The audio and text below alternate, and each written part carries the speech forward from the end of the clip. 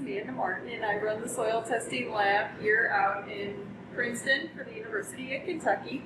I'm the supervisor, and I have two technicians, Debbie and Terry. And for this part of the video, we're going to describe what happens once you've collected your soil sample. What's the next step in the process? So for growers, you're going to deliver your soil sample to your local extension office. And from there, you have to fill out the paperwork, which is basically telling us the story about your soil sample. We have 3 different forms for you to choose for.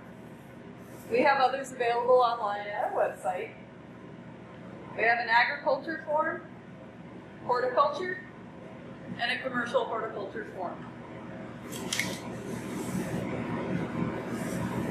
So the information we'll need from you is your name, address, special ID for your soil sample. And for this one, it's PON. And the next bit of information we would like to know is what crops you plan to grow.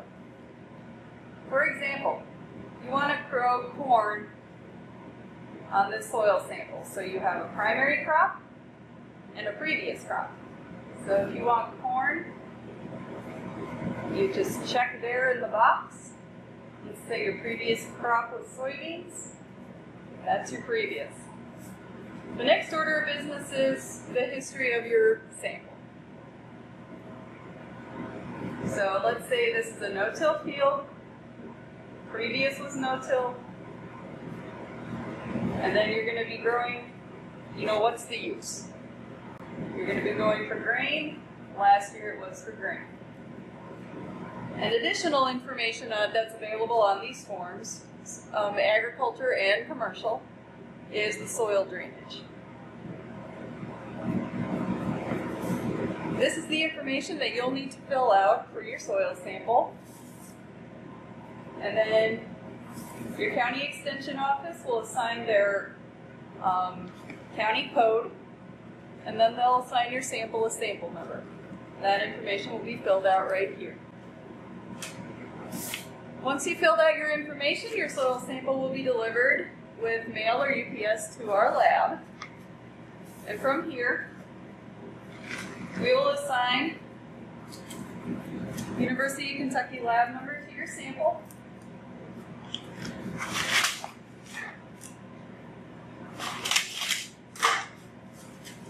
And get the sample dried overnight.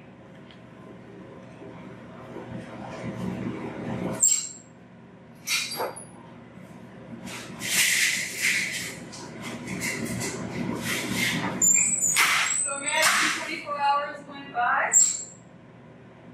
The next morning, we'll pull out your soil sample. And then we grind it to through a 2mm sieve.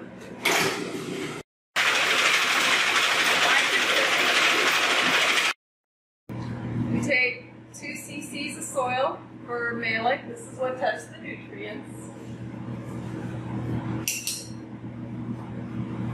Scoop it.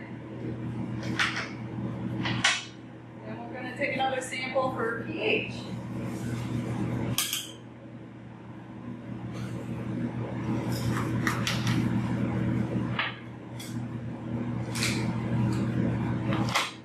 So here in the soil testing lab, each test has its own extraction station. Before you is the soil pH test. University of Kentucky uses Sakura 2 buffer and wets down with 1 molar KCl.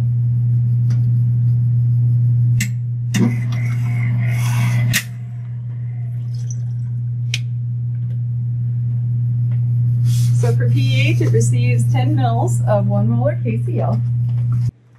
We put them on the LabFit pH robot, and it'll run 2 times. It'll test the 1 molar KCl pH values. And then if a sample is acidic, it will apply 10 mils of Sakura 2 buffer to each sample. And from here, the samples are going to be converted to a water pH. End result will be lime recommendations. To test soil nutrients like potassium, calcium, and magnesium, we use malic 3 soil extract. And the process for that is we'll wet down our samples. And unlike the pH, the malic 3, the nutrient analysis, requires 20 mils of malic 3. Once all the samples are wet down, the tray is going to be put on this shaker. Shake it on high for 5 minutes.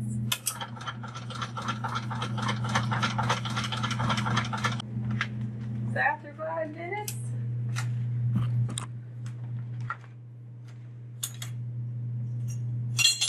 the soil sample plus the extract will be filtered for a duration of 10 minutes.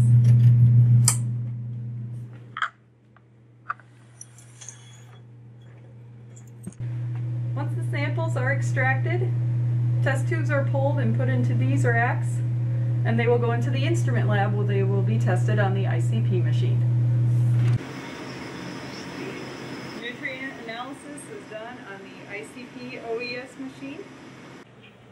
And after all the tests have been run for the day, the results are entered into a database and sent back to the county extension agents to generate their reports with recommendations for all the farmers who submitted a sample.